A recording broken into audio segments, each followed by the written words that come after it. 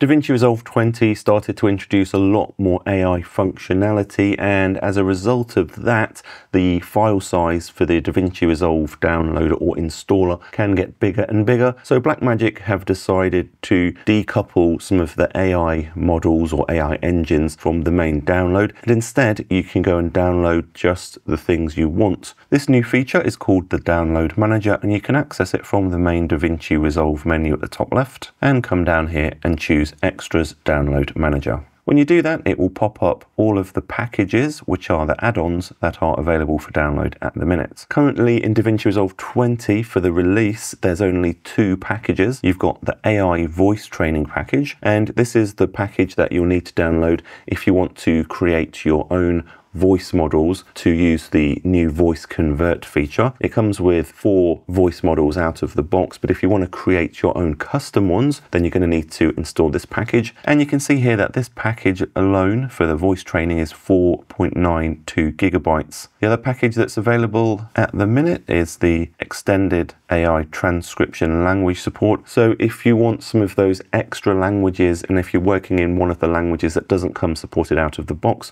you'll need to go and install that package, or you can just download everything if you just want everything all the time. If these packages are ever updated, then Blackmagic Design says that this is where you'll see notifications that those packages need updating. It's too early after the release of DaVinci Resolve 20 to get any updates at the minute, but I would hope that you would actually get a notification when you open DaVinci Resolve, not just when you happen to open up this window. Otherwise, you might not be always up to date with these packages, so we'll just have to wait and see what Blackmagic does with this.